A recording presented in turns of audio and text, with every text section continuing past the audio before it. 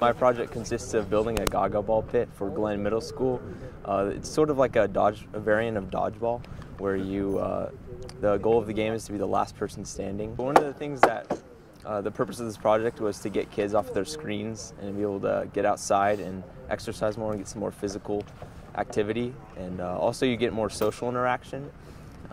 Kids can have fun playing the game as well as watching other kids playing the game as well. So it's a great way for kids to have fun. It's a pretty popular game. I've been able to play it at church camps and all kinds of retreats and stuff, so it's pretty popular. And not too long ago, the principal, Mr. Kallenbach of Glenn, expressed the interest of having a GaGa Ball pit here at Glenn.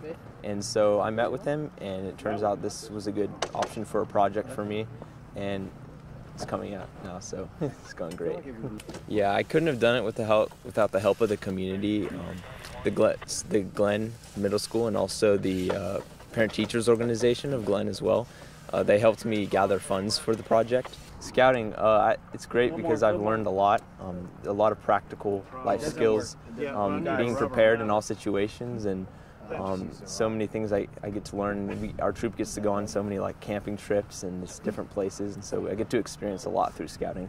Yeah, I've definitely learned a lot through this project of the importance of communication and calling people up and making sure you nail down the details in the project. So it's been a great learning experience for me.